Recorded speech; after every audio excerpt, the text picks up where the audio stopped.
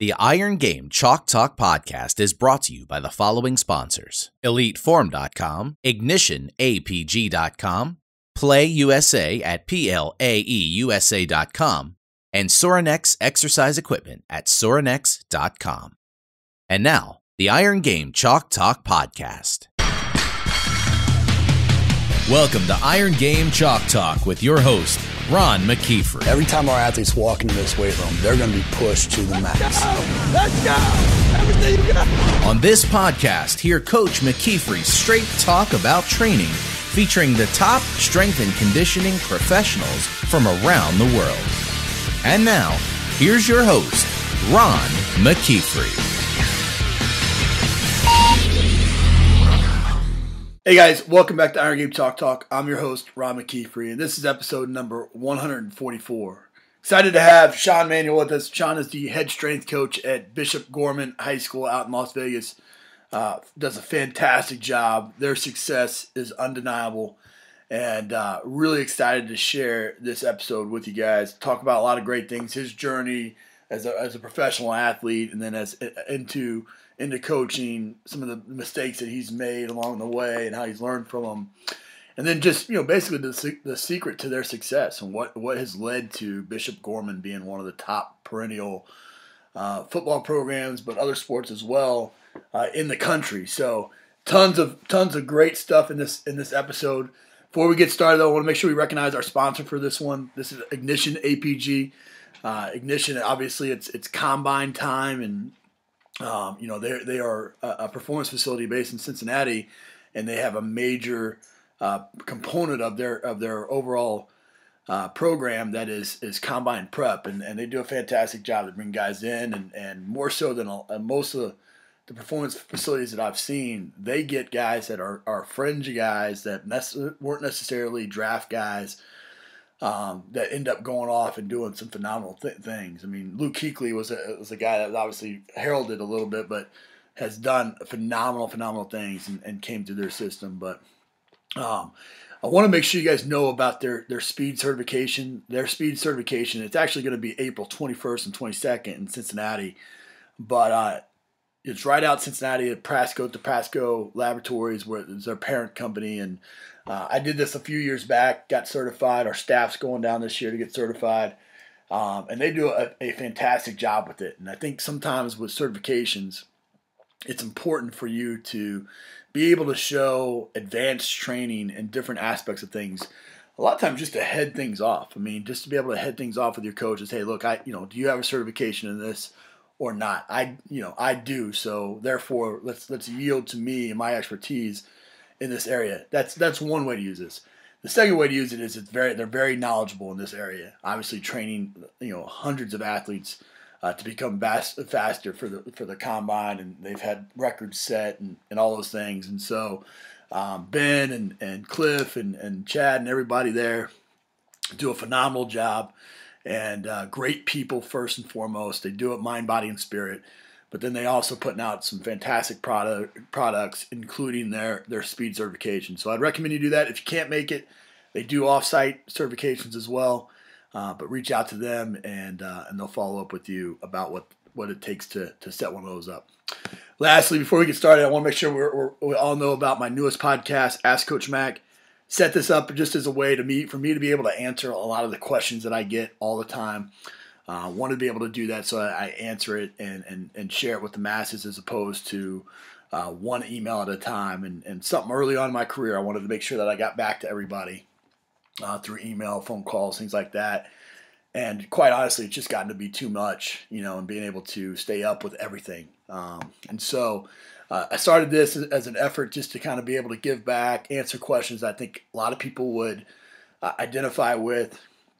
And made it super simple. You just got to go to AskCoachMac.com and scroll to the bottom, and there's a widget there or on the sidebar where you can send a voicemail. Just send your voicemail question, and if it's something that I think that everybody would benefit from, then we'll definitely include it on the show. And go to iTunes, subscribe to it on iTunes, and you'll be able to hear all the different episodes. And gotten great feedback so far. Hopefully it continues to be that way. And hopefully it's a great resource for everybody. But want to get to this episode, sit back and enjoy, and we'll see you on the other side. All right, guys. Hey, welcome back to Iron Game Chalk Talk. Excited to have Sean Manuel with us today. He's the head strength coach at Bishop Gorman out in Las Vegas. And if you know anything about high school football, you know that they are a power, not just in football, multiple sports, but they are a powerhouse. And, man, I wanted to have you on the show just to talk a little shop. So appreciate you coming on, man.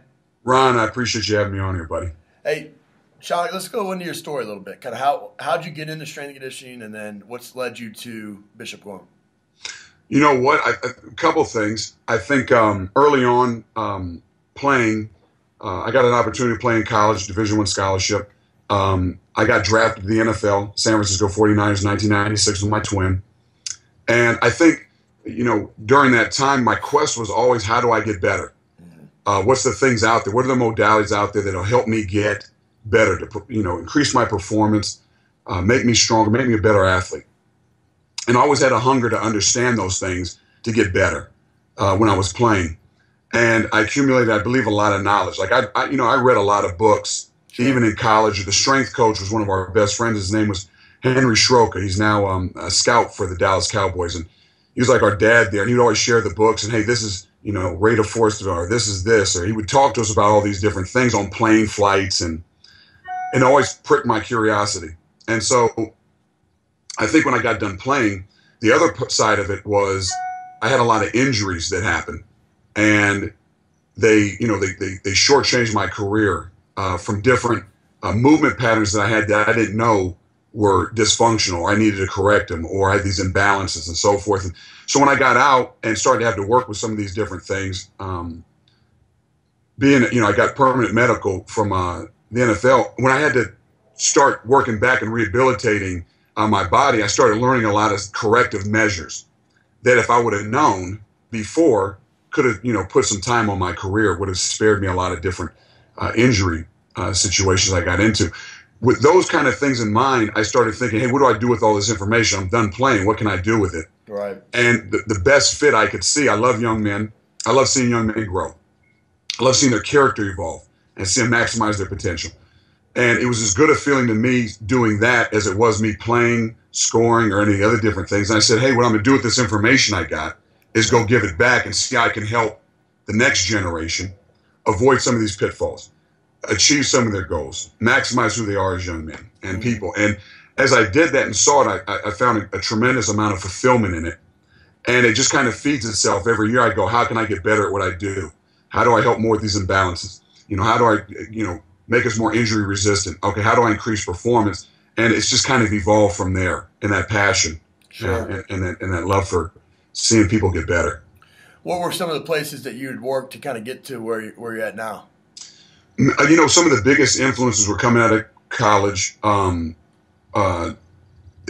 NFL, watching what guys did. I was under Mike Barnes and some other different guys who did a great job. Yep.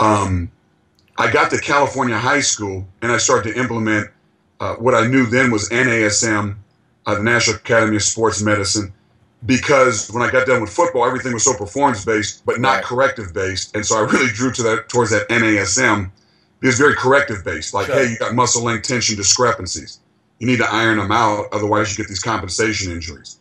A weak glute, gives you that vulgus in the knee, and the vulgus in the knees was causing these, medial collateral stretches and these lateral meniscus tears because of the impingements. And I'm looking at it going, oh, this is really fascinating. That where I started after I got done with pro ball, I started doing it in the high school. Right. And then kind of implementing these programs, stability stuff. After the stability stuff, we did a lot of flexibility, mobility stuff. And so then the head guy said, hey, you want to start doing this and I'll pay you. And I said, okay, I'll do it. And then the school said, hey, if you want to, you're doing a good job with them, hey, we'll pay you to do the whole school. Right. And then another school said, hey, if you do it, we'll pay you. We'll give you a contract to do it. And kind of built from there. Tony Sanchez got the job down here at Bishop Gorman.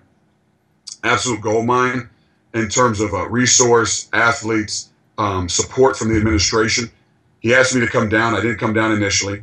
And then things kind of dissolved in the school district up where I was at. And he said, hey, I got a full-time job for you down here. high school strength and conditioning. There's benefits, X, Y, and Z. This is, you're on salary. This is what you got. Right.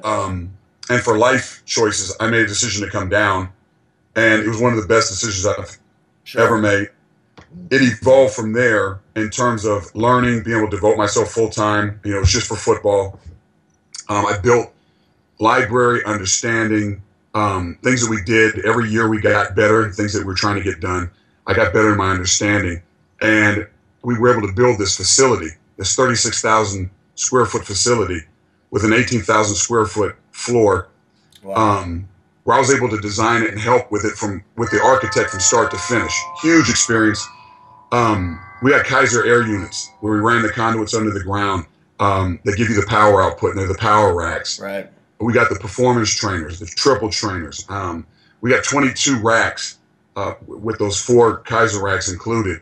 8 Vertimax. I mean, the things they allowed us to do to create an environment where we can make people as good as we can possibly make them. Right.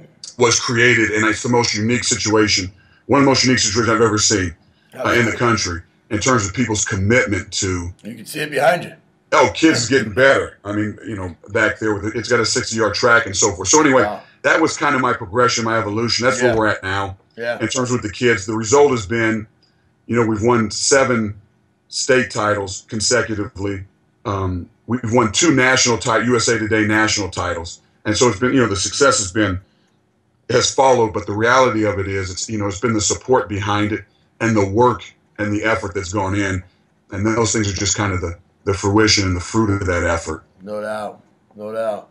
Well, obviously you've had lots of successes there, and with success obviously comes opportunities. And so, I mean, it's obvious just in talking to you just before and on camera here that you have a heart and a passion for young people, Yeah. And there was probably opportunities to maybe even go back to the NFL or maybe go to a major college, but you've chosen to be working with the high school athlete. What is it about the high school athlete that motivates you to wake up every day and go to work? High school is probably the most pliable the young men will ever be. It's the most influential time of their lives. They're coming out of, going into adolescence and going through adolescence into adulthood. They're forming a lot of their perceptions about life and, what it means, whether to be a man, if it's the women's sports, what it is to be a woman, which I can't necessarily help with. But the man part, that's the part that drives. I see the biggest growth in these kids, but in their character. Right. Who they become as people. Their willingness to take in what you're saying and go, hey, I'm going to change my worldview or my life view in order to build my life. I'm going to let go of these false realities, this thinking that I have that's detrimental, self-destructive, that I think is valuable, but it's not. Mm-hmm. And they start to see it, and they can kind of piece those concepts together. And I watch those kids as they go on.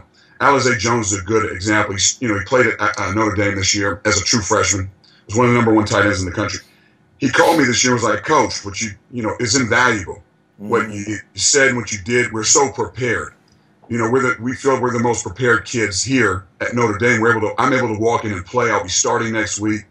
And I said, oh, yeah, with the strength and conditioning and the other thing. And he said, no, Coach, life.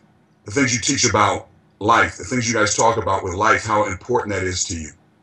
Your message, whether it's the scriptures, the thoughts, right, the inspiration, the constant reminder of what's important and putting what's most important in front of you and not losing yourself in the moment. Sure. And the momentary urges. So anyway, those are the things that make high school so rewarding to me personally. And I've had 3 or 4 different offers, and I'm not opposed to it or not opposed to it, but what I have here is very special. It's going to take a lot to kind of pull out of it and do it because of the love for the kids, and then also the support and what we're able to create. Yeah, no, I couldn't agree with you more. That's ultimately why we go into coaching, isn't it? To make an impact on young people's lives. Biggest thing. No doubt. And if you're in it for any other reason, then it'll chew you up and spit you out. And the kids recognize it and they don't respond. That's absolutely right. Well, I'm sure and with that, kind of that's a good segue into with that you as a young coach, you'll make lots of mistakes. I mean, you make mistakes every single day. I make mistakes every single day.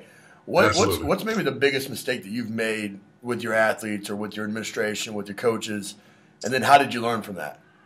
So some of the biggest things early on,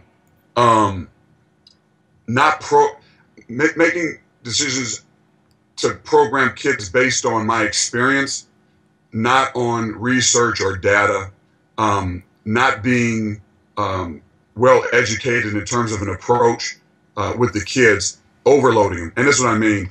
I came out of the NFL. I came in and thought, hey, everyone can train at this point or do these things. Sure.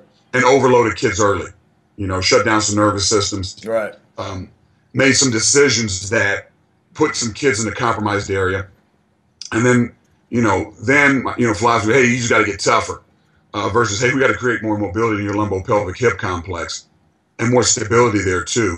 Because if we don't, your spine's always going to be compromised. You're not about tough. You're just not mechanic. You're at a mechanical disadvantage. Sure. And you're squatting mechanic. Until we can fix that, I need to find another approach with you. A one-size-fits-all was a kind of thing that in terms of making mistakes. And the other thing too is sometimes I can push incredibly hard in the sake of helping a kid become his best, but I'm doing it through a way of motivation that I feel comfortable with, but it's not necessarily most beneficial for the kid. Right. And I still struggle with that, is working to find what helps the kid. If I'm here for the young man's development, I need to find the frequency that helps the young man. And I've struggled in that. I did it yesterday. I jumped on a young man. He was underneath his load. I said, I told you 40%. You're at 20% back here on your single leg squat. And, I dove into his character. You're an underachiever. It's this. And I see the kid's eyes get watered. And I was hot and saying, dude, you're not doing this. You're not going to get away with underachieving. You're not going to be lazy. I'm not accepting it. When I went back and I thought about it, there's ways that kids respond to certain criticism, and then there are ways they don't. And me having to constantly evolve in that way, those are mistakes I make. Sure. That I go, hey, I got to continue to evolve in this area. And it's on a continuum. Right. I made it early in my career in terms of pressing kids too hard, not having the best programming all the time. And still don't. But I go, and people, getting hurt, and instead of backing off and going, nah, you just need to be able to do it. Right. And people getting hurt, big mistake. And then two, the way I motivate and push and pull on young men at times, knowing when to find the kid's frequency, and then also knowing when, hey, this is the standard, I'm not going underneath it. I fight with that line every day. Well, it's something I always say on the show here, where you can be passionate, but without being emotional. Yes. And I think that's something that's a big mistake with early young coaches is, you love it. You chose this as a profession, so it's hard when people don't come in with that same type of focus and intensity and all that. But the reality is that they'll never love it as much as you do. That's not what they're choosing to do with their life. But you can still be passionate. You can still get your point across. So you can still hold people accountable, but you don't have to be emotional. That's right on what you just said. I'm going to write that down too, because I got to take that. I'm half black, half Sicilian. That means I'm 100% emotion. But that's really, really good. That's right on. Yeah. Divorcing the emotion of it and keeping the passion. No, I agree with you. Phenomenal. Well, let's break it down. I mean, you've had, like you said, 7 state titles, 2 USA national titles. Obviously you look behind you, there's a beautiful weight room, there's tons of resources and all that, but there's lots of places with resources. Yes. What's the secret sauce? I mean, why have you been able to have so much success there from a strength and conditioning standpoint? It's funny, Ron, we just talked about this the other day, and there was actually a reporter in. This is it. It's an uncompromising, unwavering commitment to work ethic and to building character, hand in hand. The weight room is just a tool in the big picture of building a level of character, discipline, attention to detail, a number of different traits that will build these kids' lives for the rest of their lives. And we commit to those principles. And we use the weight room. I just told you to do 3 sets of 5, but with squats at 85% of your max. That's the tool. The bigger thing is, how are you going to do this? What's the level of enthusiasm? All right. What's the level of intensity that you bring today? What's your focus? And we're going to demand it. And if it goes underneath that, you're going to know that you're going to meet an unmovable force that's going to come in and go, now the standard doesn't change, because your emotions change doesn't mean the standard changes. And so the biggest thing is, and we say it all the time, and like I said, I was talking to this reporter the other day because we were writing about the building. And I said, hey, man, the building doesn't come in January 4th, first day back into school, and start going through hypertrophy. Right. Or start going through movement patterns and functional movement patterns and corrective exercise training corrections and all these other different things. And I said, who else is training right now? And he looked and said, so why don't you write about that and stop writing about the building? And we have a friendship, so we're laughing together. Yeah, sure. And I said, let's not write another one about the building or all the equipment that we have in there or all the money that they say Gorman has, because that's not what's lifting the weights in January. Right. That's not what's busting their butt and sweating it out for these 4 months, 5 months, putting 40 pounds on their bench, 50 pounds on the squat, 20 pounds on the clean, 0.2 of a second on the 40, 2 to 3/10 of a second on the pro agility. That's not what does it, because the buildings here, that kids don't get that from that. Right. They get it from the work they put in.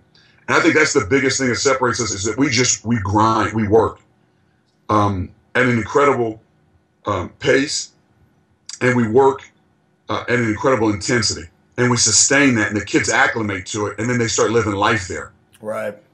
And then from there, we go and start competing. And for me, it's the accumulation of that year after year after year. You keep separating yourself, because not everybody works that way. People give kids go, hey, kids aren't going to come in. I can't get my kids to commit. I can't get my kids to do it routinely. I can only get them to come in 2 days a week. I can't get them to start until July. Those are the things I hear at different times that I go, yeah, I've been at a public school and a private school. We've always had the kids, when properly motivated, they come in right from the jump, January, and then they work straight through. And the other great programs that I see, they do the same thing. Right. They're January to December, 3 weeks off, and they come back and they get after it again. Yeah, I couldn't agree with you more. We always talk about, I talk to recruits, and I'll tell them that the reason why I chose the weight room as opposed to being a position coach was because every single day you got the opportunity to develop those life skills that are going to make you a success far after football, and so you got to come with a plan. And when you get to the weight room, all of a sudden you get hit in the face with this uncomfortable workout, and you have to respond. You have to respond to adversity. You have to respond to success. You have to work as a team. You have to set goals and modify those as you go and pivot. And it's just like a daily in your life.